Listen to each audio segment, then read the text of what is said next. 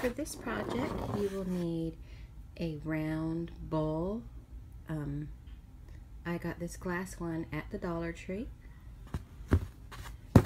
And you will also need paintbrushes in various sizes, and white paint and black paint. I'm using acrylic paints, but just because I think that the finish is a lot nicer.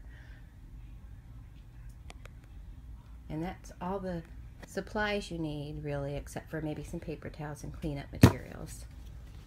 Okay, then you're going to take your white paint and you're going to squeeze it inside the bowl.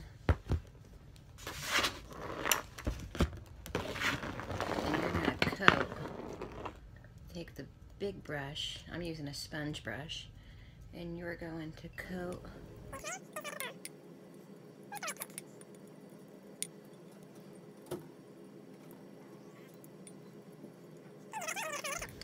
this is the 2 layers of white paint on the inside, so now we're painting the eyes on them.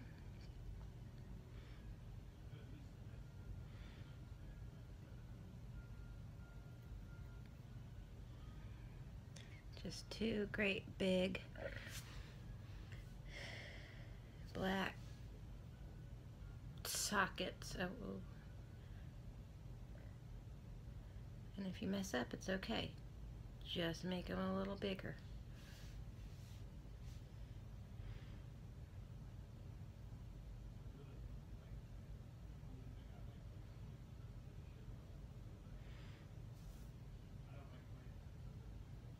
Okay, now we're gonna give him his nostrils. And they don't have to be perfect either, because his are a little lopsided.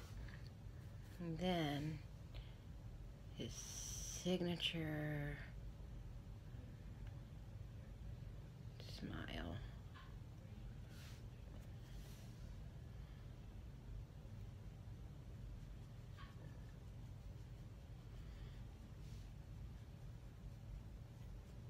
Oh, shoot.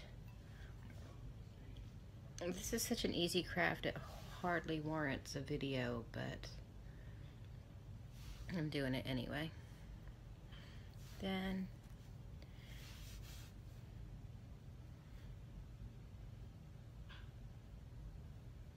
stitches.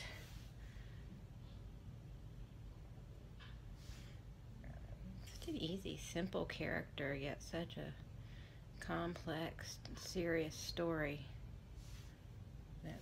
That is just awesome.